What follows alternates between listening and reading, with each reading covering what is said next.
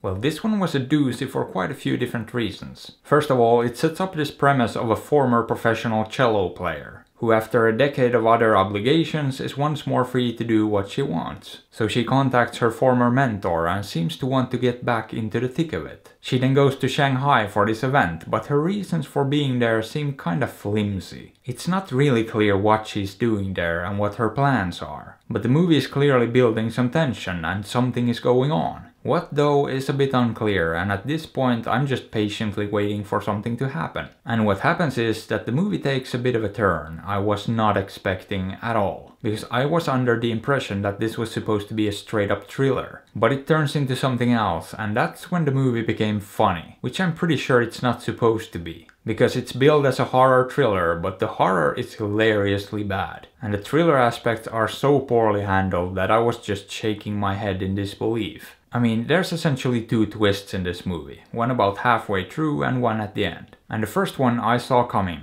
I didn't think they would actually do it, but they did. And the second one, to its credit, came as a surprise to me. Mainly because it's so incredibly dumb I could have never even imagined it. So yeah, this movie is pretty much a lesson in how not to do twists. Because it does it sorta right, but also completely wrong. It's kinda fascinating actually how incompetently done this movie is. Now it does actually sprinkle all the clues throughout the movie, so you could technically figure out the twists, which is important. However, the problem is, the twists are just so illogical and far-fetched that they don't make any sense. But then on the other hand, the movie does give the characters motivations for their actions. Except that they don't make any sense either, they're just as absurd and ridiculous. And then we get to the big reveal toward the end. And it's just so dumb and completely unnecessarily twisted. So yeah, basically nothing in this movie makes any sense. It's dumb, it's illogical, it's poorly executed, it's basically a disaster. But here's the thing though, I was consistently laughing throughout the whole thing. Once the dam broke early on, it was over. I was just laughing hard, constantly. I was either shaking my head at the stupidity or laughing, or both. And I had a great time with this movie, I can't lie. It was a lot of fun. For all the wrong reasons. I mean, I think this is a bad movie. It really is. But to me at least, it's so bad it's good. I was genuinely enjoying it and having a good time for most of it.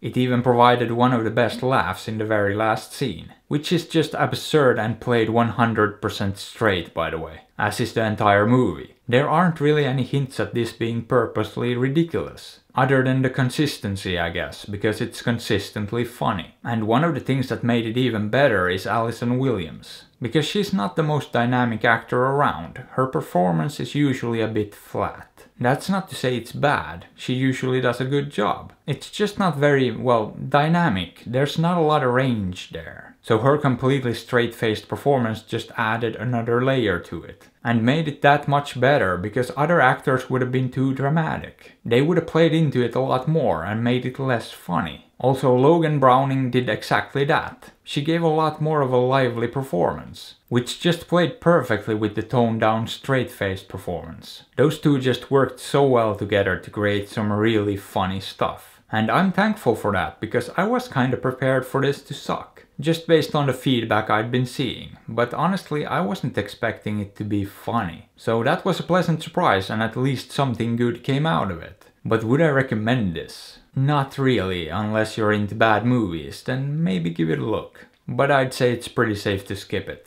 Or don't.